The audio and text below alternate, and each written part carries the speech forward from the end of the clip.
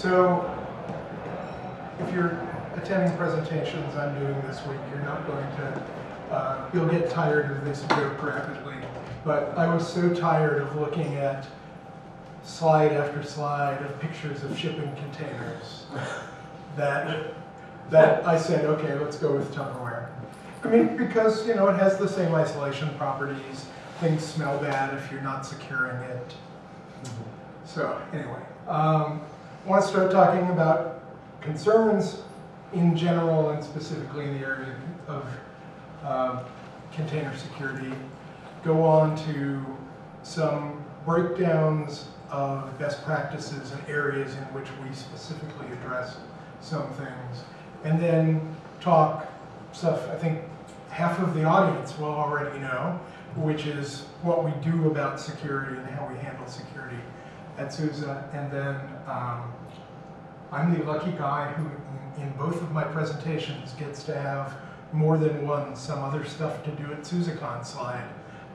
Here, because I have a container slide and a security slide, and in the other one where we were doing the CaaS roadmap, we decided we would put everything that has anything to do with what we were doing on it, and we have like 3 slides of other sessions to do, half of which will probably be done by the time we do it the first time, but oh well. So, I'm going to ask a question, and this might be more fun in a larger room, or room of the same size with a larger population. But, do you agree, disagree, or have some other response to this statement? Depends on who you see. That's it! That's it, right? That there are a lot of people who are slowing their adoption because of a belief that containers are inherently insecure. And the fact is, there are some things about containers that are potentially less secure than other things. There are, at the same time, things that are architecturally more secure than, say, VMs or running on a host. And then there are other things that are absolutely down to configuration and down to tooling. So, breaking down where people are at, this is a study that ESG did. I'm going to average it out to a year and a half ago. It was sometime in 2017. We'll just guess that it was anywhere from anywhere from 2 Okay, so that is a study, right? Yeah. Okay, so I mean there's a lot of them to disagree. Right, and there's samples, right, and this is just of this really is a sample of close to 300 CIOs and IT managers and so on. And these are just statements that were made in the solution. And these are interesting not as truth statements, but as beliefs. The first one is kind of a no-brainer. Yes, containers have security implications. I mean, that's true because everything you do has security implications. When people have said, I think, worried about the lack of mature security solutions for containers, largely what they were saying was they are worried about the fact that the tools that they're using right then were not really good at doing containers. I would be really interested in getting your view on that. Yeah. I mean, I have a view on, and it's not a good view.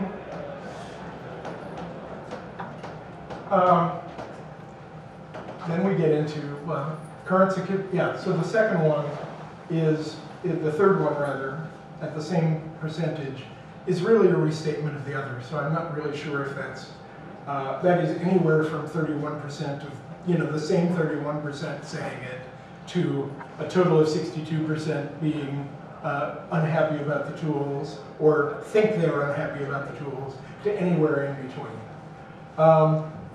I think in the next to last point, the thing in question is the word easily. You can do a lot to mitigate that. And we'll talk about some of the things that you can do. And as for the last, yeah, since things are in motion a lot more, if the networks are not protected, sure they can be compromised in motion. So the answer to that is, well, protect them. I mean, data in motion encryption is a key feature, as we'll see, and you sort of have to go out of your way not to get it. So let's look at a high-level list of requirements, and most of these are honestly this. I'm not quite organized enough to have created this list. This list actually comes with some editing to take out their recommendations from a recent Gartner study. And you know, it's pretty good. We added a couple, and we added commentary to some.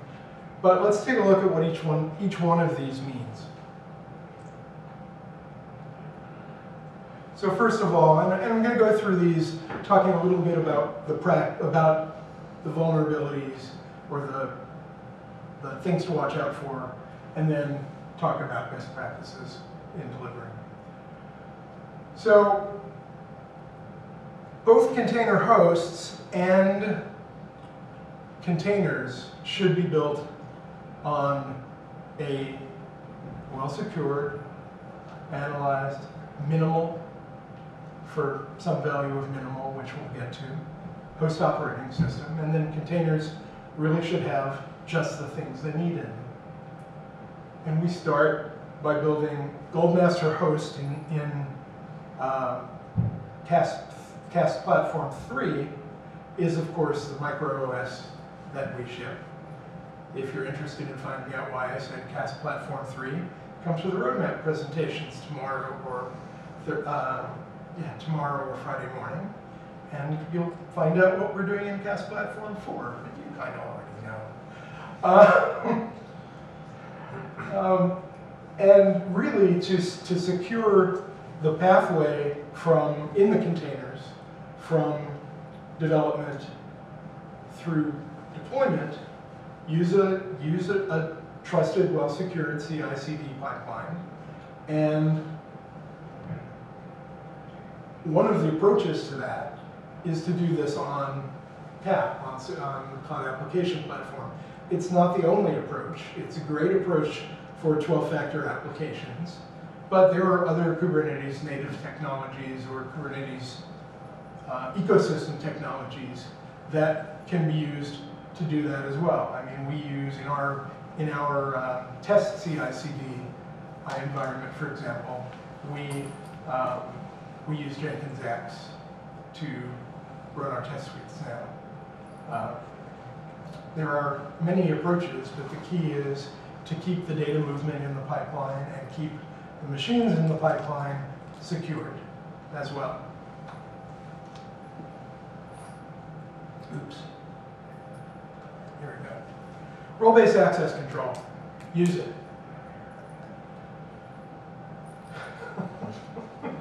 I mean, it took us long enough to get people used to doing that the right way in other solutions. And there are recommendations here that go from most secure to really not secure. The best thing to do is for every service or every application to have a service account that has only the privileges it needs. For the first one, I have a like after sentence. Yeah. And don't use the default service account. Right. Yeah, so note the default service account is 2 levels down in security. It's more secure than the really bad things, but in general, don't do it. Right. The next thing is create a service account. We had an incident like since user management is kind of difficult. Yeah. Our training guys put 500 people through training, and what they did is they basically granted the default service account cluster admin and basically gave the kube configs to the attendees. Yeah, so Chaos like ensued. anything you deploy is cluster admin. Game over. Yeah. So like the comment was trainers gave the default service account, gave the cluster admin account to students, and hilarity ensued, I guess. But We do that, but we give each of them their own cluster. Yeah. So that way they can only break their own. No, the attendees didn't find out. So. Okay. Yeah, I had complained about this. Okay. Guys, you shouldn't be doing this. Yeah, in their case, because they do want to teach everything for the whole cluster, it's reasonable. But if you're teaching at the app level, use service accounts at the app level. In your case, I would, from what I know about Gardener, you kind of have to do something around here, right? Because you have It's to exactly the same. because you have to build yourself. No, okay. But I'm sorry, I'm thinking Data Hub. I mean, that is. I thought Data Hub for a minute. Never mind. No, I'm sorry. what we do is exactly the same. Yeah, Data Hub may have to do this because it needs to build. It needs to build things. So it may need admin, but this is this is best. This is second best. Default service account is a really bad idea, but not as bad as turning our back off completely. And there are people who do that, or give everything to everything to Cube System, which is even worse than admin because it gives you all the cluster workloads to all the native Kubernetes workloads as well. Okay, scanning images, security scanning. The best thing to do here is to use in your build path, use systems that perform at-rest scanning. So SUSE Manager will do it for containers that are built in SUSE Manager. Third-party scanners, we've talked about a couple of SUSE CaaS Platform ready partners here. I name them only not out of preference, but because they're certified. And of course, you can always bring both other third-party solutions or open source solutions such as Claire.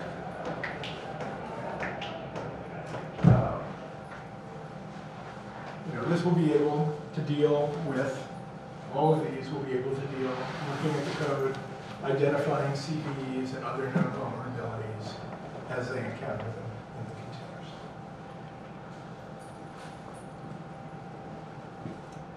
Network policies are coming on strong. We'll talk about other security policies in a bit, but network policies in particular are, I guess this sort of became part of the roadmap presentation. But we've been pretty open about this for a while, that the networking in CaaS Platform 4 will be based, or the default will be based on a new CNI plugin, Cilium.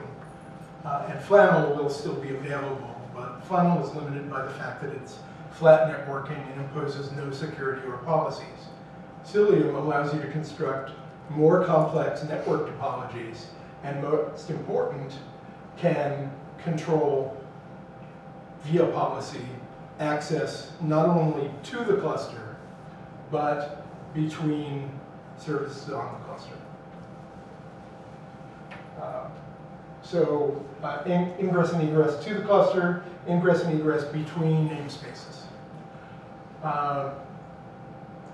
And can be used for most of the roles of what we now do with an ingress controller, but also still the current or new ingress controllers for adding policy, integrating with load balancers, and so on, continue to be available. I'll talk about this a little bit later, but when I talk about one general principle, which is that we're going to talk a lot about containers, but they still run on the platform. We're going to take one of the concerns of the platform up a little bit, and that is where most people, most IT organizations at any rate, are used to thinking, at least to some extent, about network security. Here we have the ability to bring those network security capabilities into the environment also, so we can have, beyond the network policies, we can use container firewalls from partners that are more explicit about data policy and packet types and all of the other things you expect from a firewall between containers.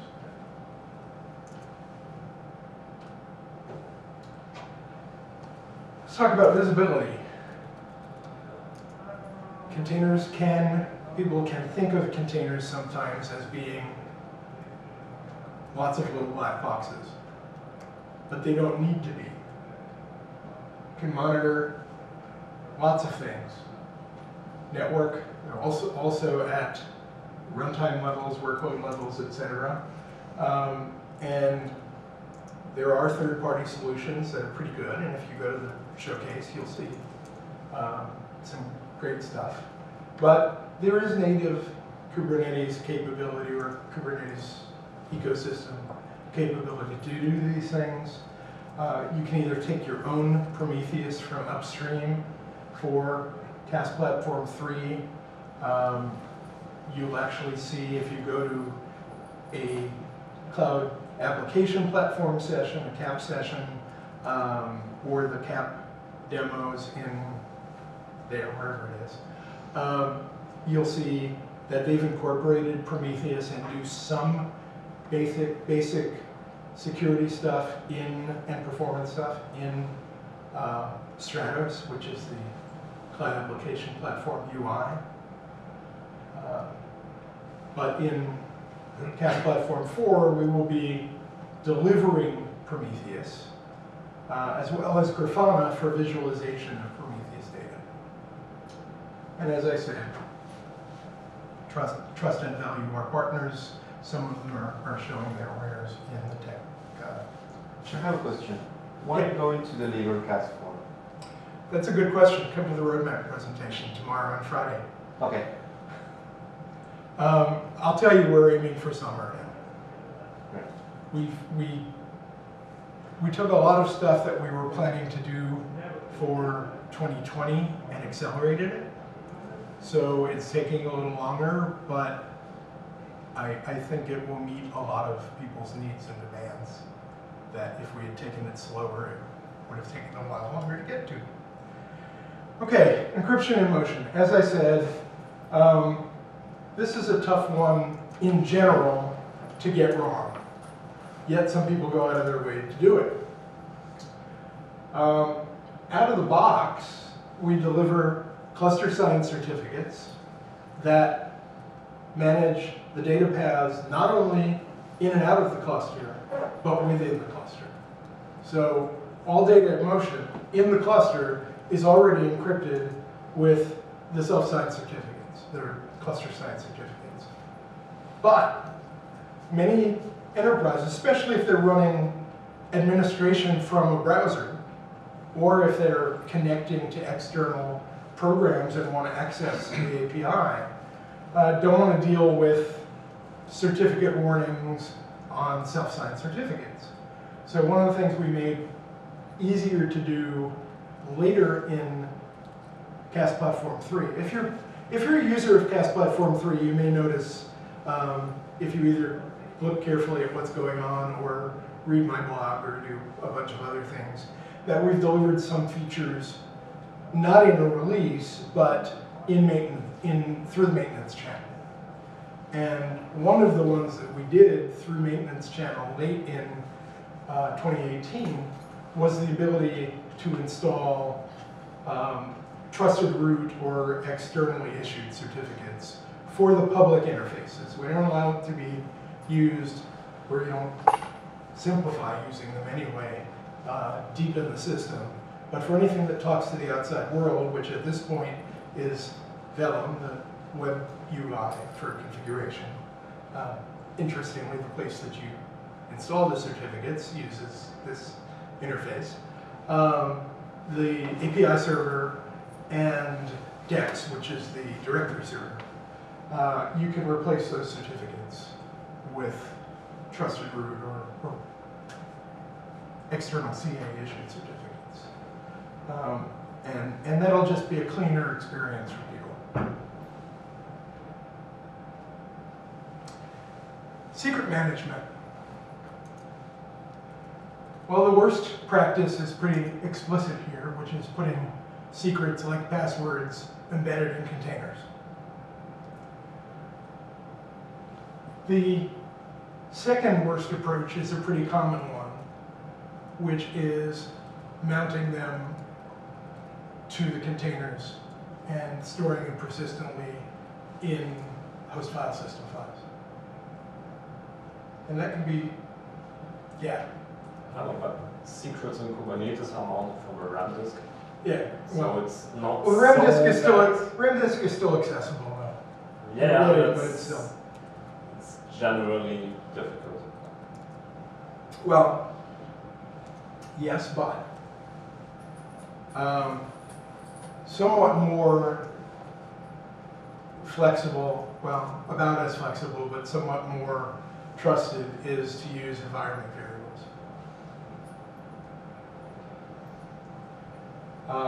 And the better part, if you're using them, is if you're using mounted secrets, is to enable encryption at rest, which will keep that file, so the RAM disk also encrypted. It is not a. It's currently like at 1.13. You're cue to ask me about Kubernetes releases, and I'll tell you, wait for the roadmap. But in 1.10, where we are now, it's either alpha or beta. In 1.13, 1.14 was just released. So in 1.13 and 1.14, it is it's still beta. It's expected to be released into stable soon. Now, as you probably know, we disable the feature gates for alpha features, but we enable the feature gates and say that they're not supported for beta features. So this is available. It's one of the beta features that clearly doesn't break support significantly. So it's a good idea. And then consider things like HashiCorp's Vault for, as environments grow and there are more and more of them, consider an external store for secrets that's more secure and better at accessing.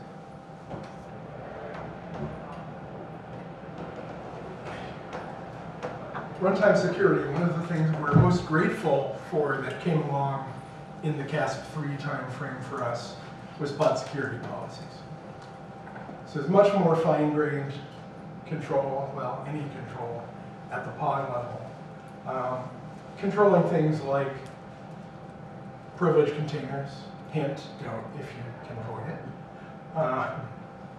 Use of host resources, the ability to escalate privilege,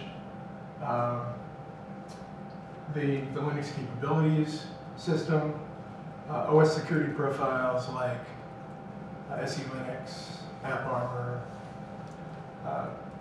These can all be controlled in pod security policies. Take as much as you can a least privilege approach. Give things only what they need, and it's better in general to start with as little as you possibly can, and in development and QA phase, let things fail, and that's when you open the doors one by one that you need, not the opposite way.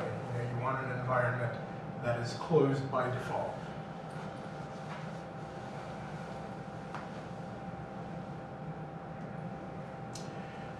One more thing, don't forget that all of this stuff's running on a platform. So there are general platform security concerns that don't go out the window.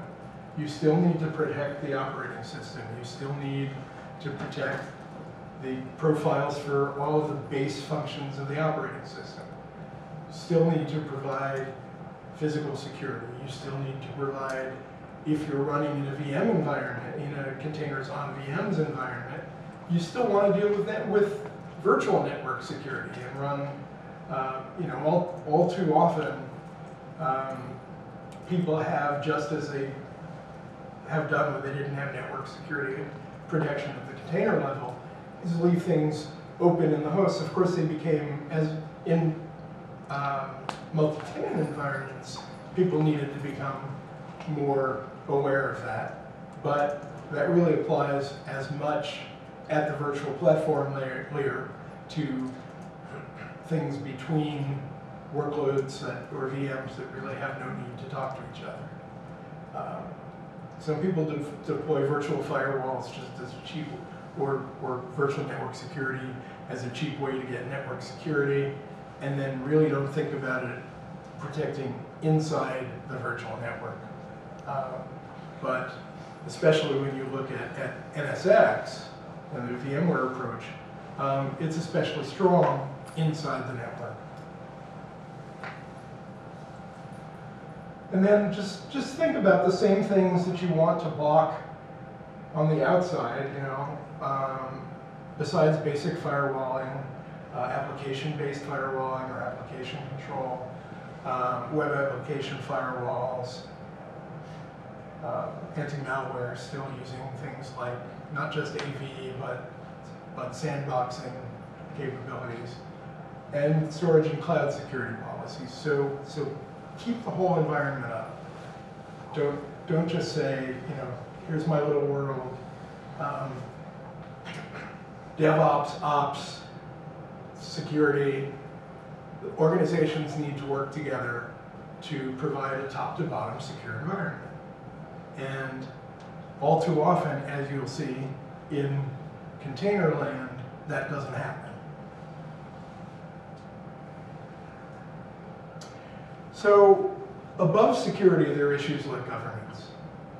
And that is not just the policies that can be imposed at the system level, but the policies for the organization that are auditable and will keep correct behaviors happening. These are some examples. This is not a recipe. Some of these may be relevant for some organizations, others may not. And on top of that, people may be working in regulated industries where there are, such as working in a point of sale and retail environment where processing cards or PCI becomes important. I know this is my US-centric statement now, but there are parallels. Okay, I'll reach out. There are GDPR considerations. There are HIPAA and other health protocol considerations. So governance is obviously governance risk, pretty wide category. But here are some of the things that can be done in governance policy, some of which can be enforced by the system, some of which can't, but need to be considered. Just looking at a few. Look at things that shouldn't run together, as well as things that should run together. Watching demos of people shell into containers today, I was thinking, yeah, most of the time, no. There are times, and then there are times no. This is one, and as I said, that's really pretty obvious because you have to work pretty hard for this one not to happen, so that's okay. You may decide the data that you want to work in an environment where all data at rest is encrypted. Cool, some people do, some people don't, some people choose a space in between. We looked at secrets, talked about RBAC, and this is an important idea, which is that people often look at RBAC as it works to the system as a whole and to pods and containers. But when they think about the pods and containers, they don't necessarily think about restricting scheduling the containers to specific groups and roles.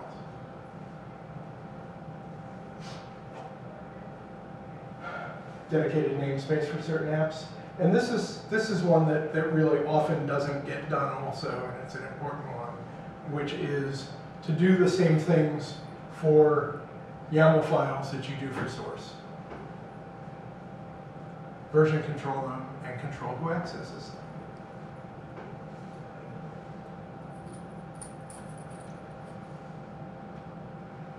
Finally, there's a category I'm going to call low-hanging fruit.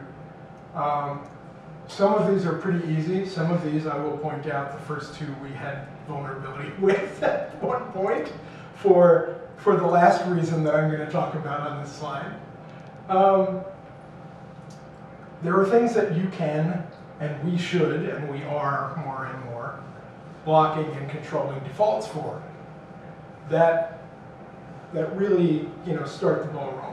So anonymous access, the default service token, as we talked about, use in admission control, they'll provide shell access to control tightly at any rate who can get shell access in a privileged container. User impersonation is there by, is a Kubernetes capability. Very few people should ever have to do it. Many people should be restricted from doing it. This is a goal. Every once in a while, you do need to enable privileged containers for some purposes.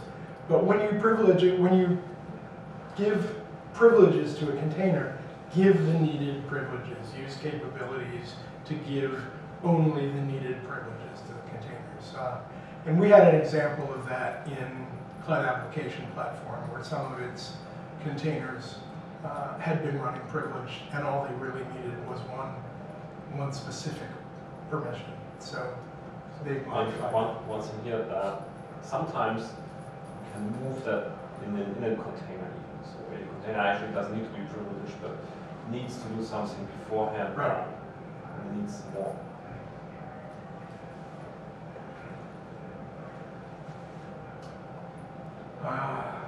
Yeah, I think this is one that isn't really what we classically think of as a security issue, but if you think of denial of service as a security issue, it is. And that is that if other containerized workloads can get out of control on the machines, they can starve others. So use resource controls to the extent that you can. Something that have you turned on the fork bone protection? It's got to be beta in 1.14. Yeah, no, then we have it. Then we might in-house, but this one I think is in like 2 out of 3 presentations that are being done here on whether it's on Kubernetes or not this week. Patch promptly, and then one that it's kind of a contradiction to this. It is not really low-hanging fruit. It's hard. It's just one of the most important ones to realize is that many of the security failures in container environments have been because the management of them has, or a great deal of the management of them has moved from IT to DevOps. And luckily there is now a culture growing in DevOps. There's DevSecOps addressing security in these domains, but by default,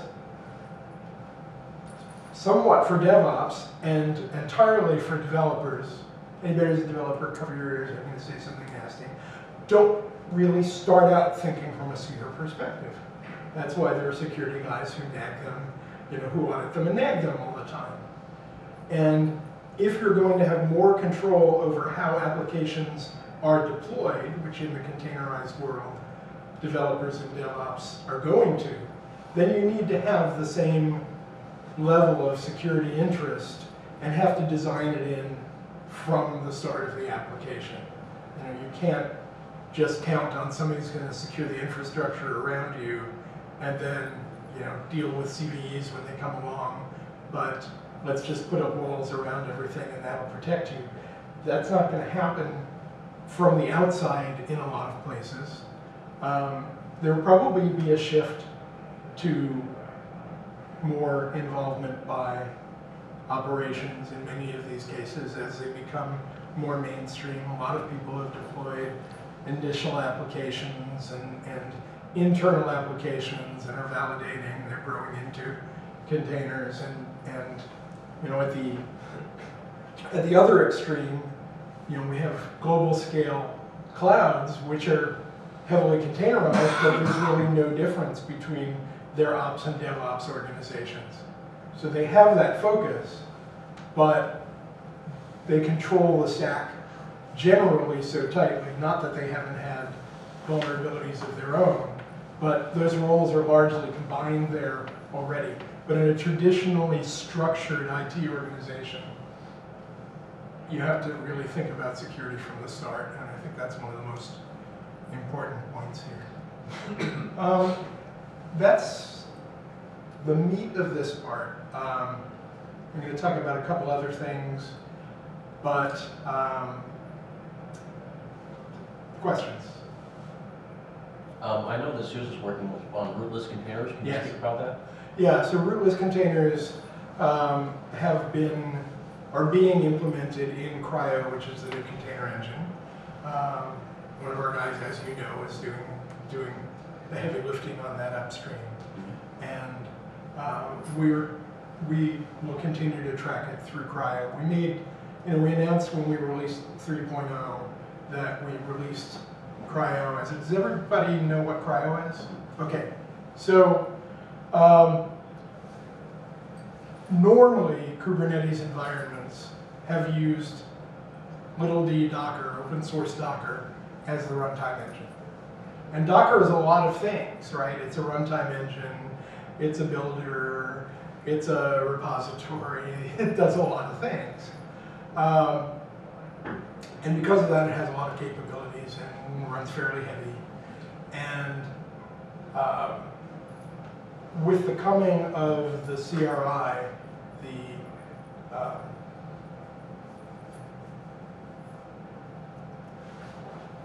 standards for container interfaces,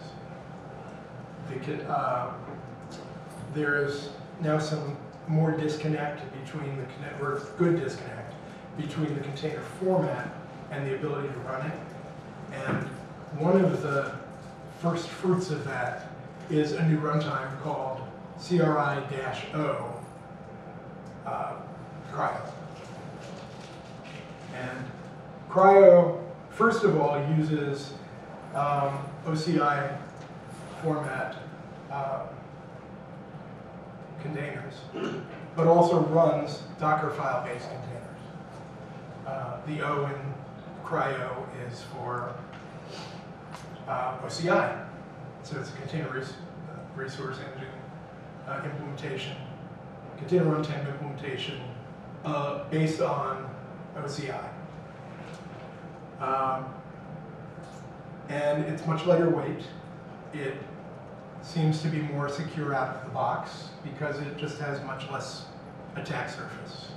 We introduced it as a tech preview in 3.0, partly because the tooling was kind of primitive, and partly because we just, frankly, didn't have that many miles on it. We expect in version 4 that it will be promoted to fully supported. And it uses a different container building stack with, you'll probably hear the names Builda with an H at the end, and Scopio, and there are a few with a K, and there are a few others that will become, you'll still be able to use Docker to build, but that'll also become a default build environment. So that's Cryo. And as I said, we'll be pushing it out as fully supported in version 4. The short answer is summer, by the way. But come to the roadmap session anyway, you'll hear lots more. Anybody else? Did I get to the end of your question, or did I? Okay. Okay. Let's take a little time just to talk about security in general.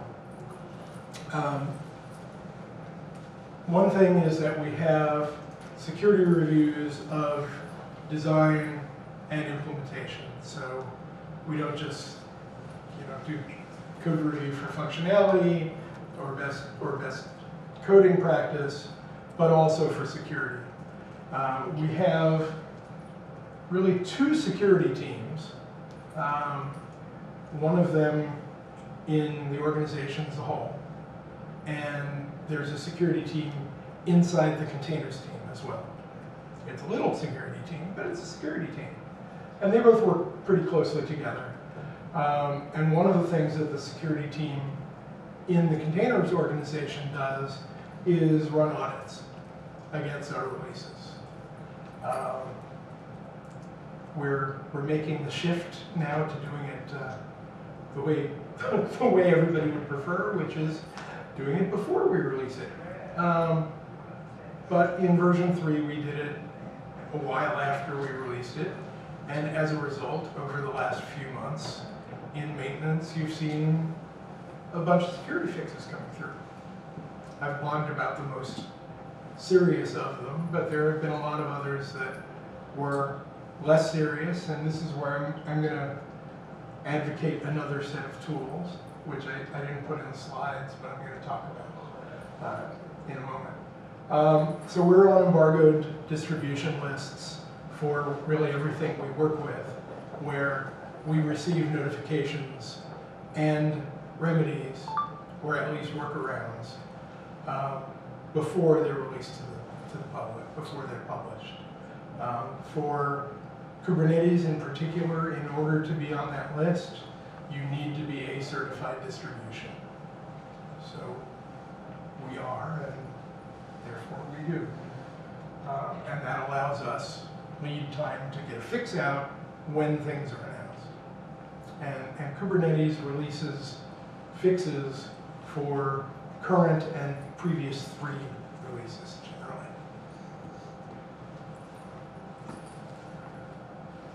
And as I said, patches are shipped promptly as updates. One of the things that you can do, because it reflects on not only how we configure things, but also, and how we code things, but also on how you do and how you put together applications, is to use one of the common benchmark suites and just run them against your masters, against your workers, with some regularity. KubeHunter is one that's used quite commonly. KubeBench is a larger benchmark set from the same folks. And then the CSI benchmarks are a third source of benchmark data. And you don't need to keep these running constantly or anything, but periodic audits are of your own environment are a good idea. They're how we do this too.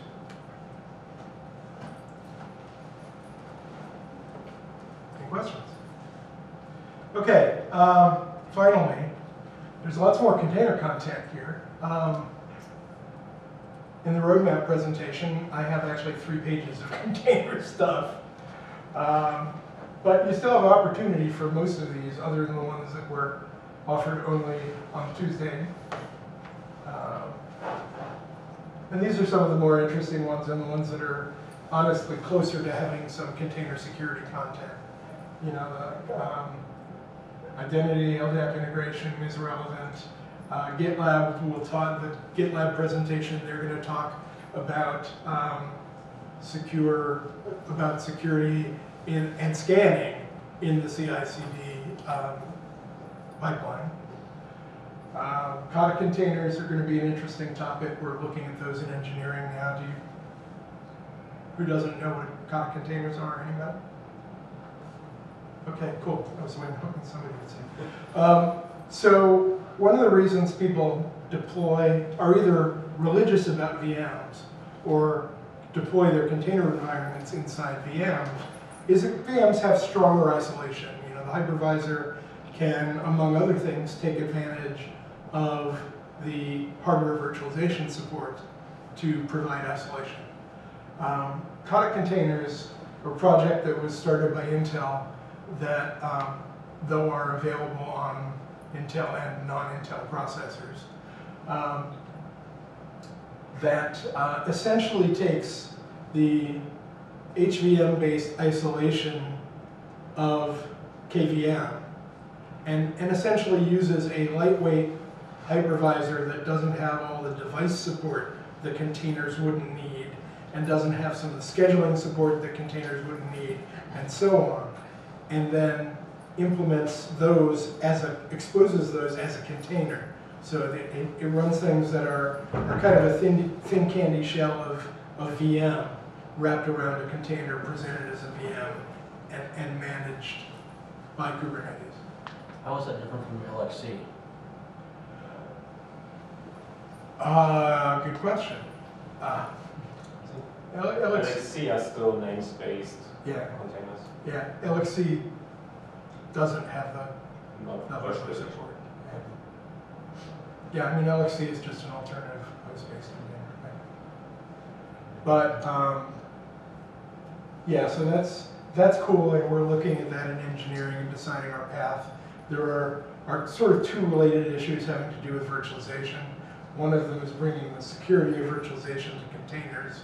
The other one, which is largely a project called KubeVirt, is taking VMs for workloads that aren't really friendly to containerization, monolithic apps, and being able to make, instead of having a virtualization control environment with containers in it, being able to have standalone VMs also be managed by Kubernetes alongside containers. So that's a look at part of the container content, but there's also other security content that's not container specific. Probably, one of the ones I would suggest looking at, which covers the whole domain, is the security roadmap.